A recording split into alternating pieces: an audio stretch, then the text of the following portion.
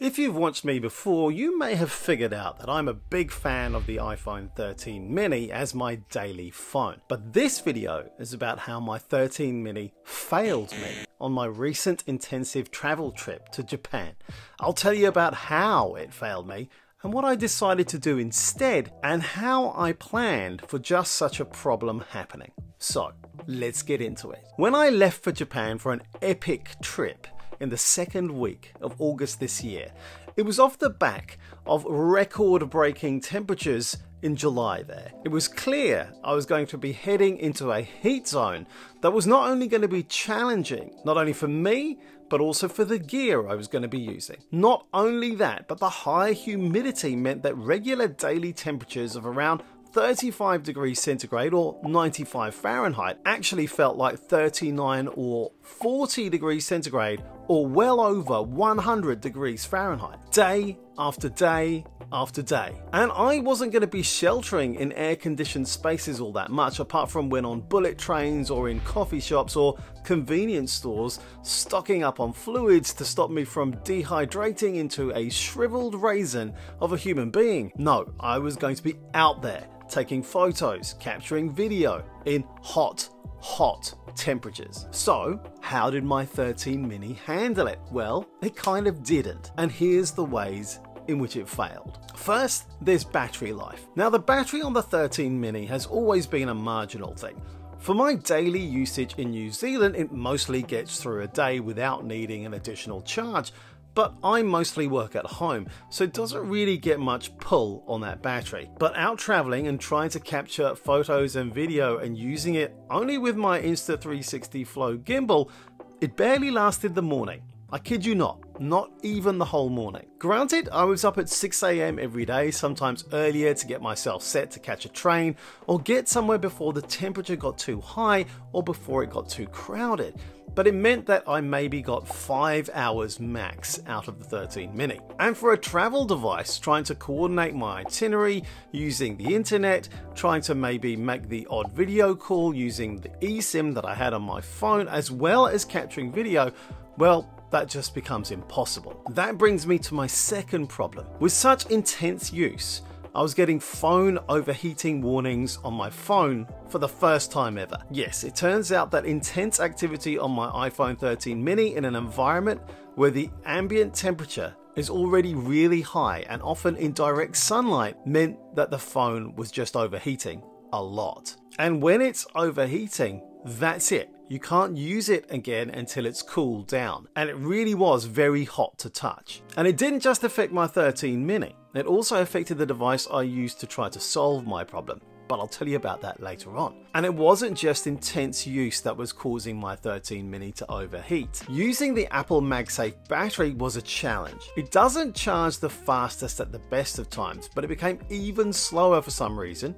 when I tried to charge my iPhone using it at these times. I'm pretty sure that the intelligent management was slowing down the battery charge to try to prevent overheating and also damaging the battery. And yes, at a certain point, a message flashed up on the iPhone saying charging via the Apple MagSafe battery was being halted until the iPhone cooled down. Now, one way to bypass this is to use a different MagSafe charging battery that doesn't pay attention to the temperature of the device. The Snap Grip charger that I have did just that, but I didn't want to use it in that way because overheating your device is not only dangerous in terms of causing a possible fire hazard, a nasty lithium fueled one too, which has really dangerous consequences, but it may also damage the battery in your device. I tried using an external wired battery and charging through the lightning connection, and that worked a little better, and even charging via a main supply when it was available, but there's no getting away from the fundamental problem. The 13 mini just cannot cope with intensive activity and use that you need it for when traveling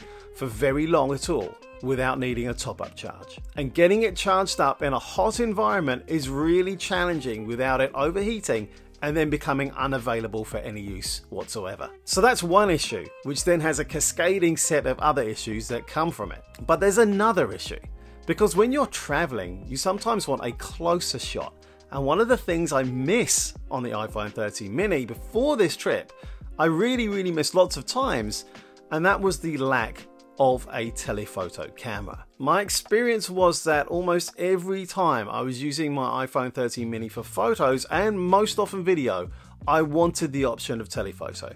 Even just 2 times telephoto would be good, especially when using it with the Insta360 Flow gimbal, which has some nice integration with the zoom abilities of iPhones. So, with all this in mind, I ended up taking my iPhone 11 Pro Max and used that exclusively with my Insta360 Flow for photo and video on this trip. I also added my 58mm Moment telephoto lens, which worked well with the Moment case that I have on my 11 Pro Max and works nicely on top of the 2 times telephoto lens, getting me even closer to action and details. Let me go through the reasons why I foresaw what might happen and decided that taking my 11 Pro Max exclusively for photo and video was the best solution for the problems I faced. First, the battery is so much bigger that it could last all day, even with intensive use for video at 4K 60 frames per second. Even then, I did have to give it a top-up charge after some extremely long days, like up at 6 AM and not getting back to my accommodation until, say, 10 PM. Second, it overheated once. Only once. So it wasn't immune from that problem, but it did do it a lot less. I'm guessing it's the larger surface area from which it can radiate and lose heat, because believe me, it was still getting pretty hot to touch in those hot ambient temperatures and intensive use. Third, I didn't have to worry about storage capacity. My iPhone 13 mini is a 128GB device, and I lean heavily on iCloud to offload documents, images, and videos. That also places a pretty heavy burden on battery and power management too. With my 11 Pro Max having 512 gigs of storage, I just put it in airplane mode and switched Bluetooth on so it could be controlled by the gimbal and didn't have to worry about storage at all after that. But you can be sure that I synced to the cloud via Wi-Fi as soon as I could. I didn't want to lose any of that footage. And of course, there's that precious telephoto capability in my 11 Pro Max that the 13 mini just doesn't have. So, for intensive travel, where you're going to be using your iPhone in lots of different ways, from managing your travel,